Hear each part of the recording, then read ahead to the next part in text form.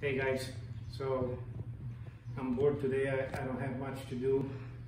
I have the day off, so I've been looking at my fishing poles, and some of them are hanging right here. Some of them are sitting right here.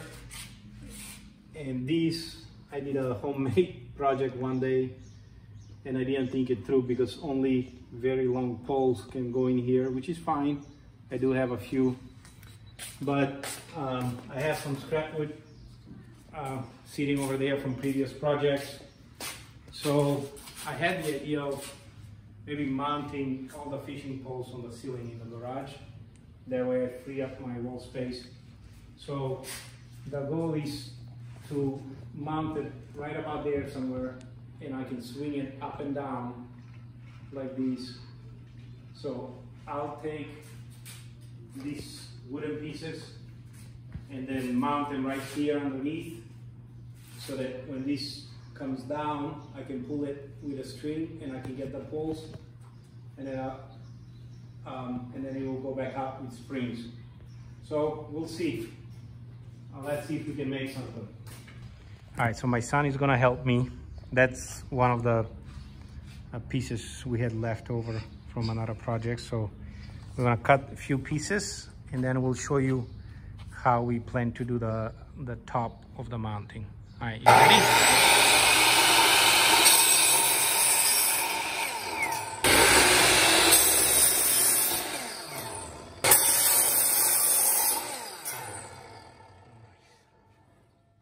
All right, so we're gonna drill a hole where we're gonna put the screw later on. All right, let's see if we can get this right by hand.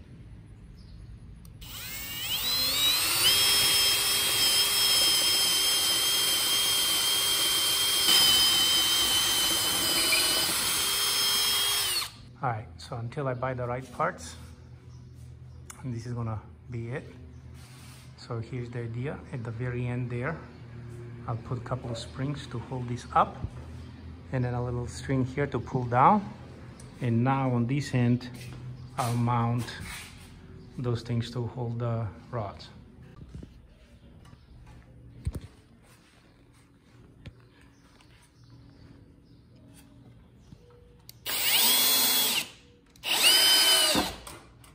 All right.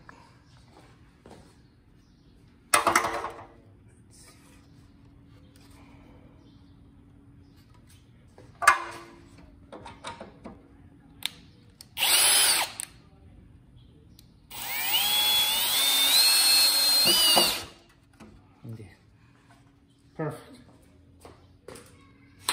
All right, let's test it with a pole. We'll put one pole right here. And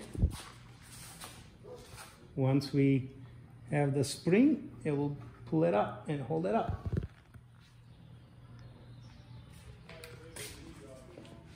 Okay, so we finished the pole storage rack, made the improvements we needed. So now we have a bolt up there. The spring here is the main spring. That's a backup, just in case one of them comes off. This area right here serves more to provide support to the long pole here.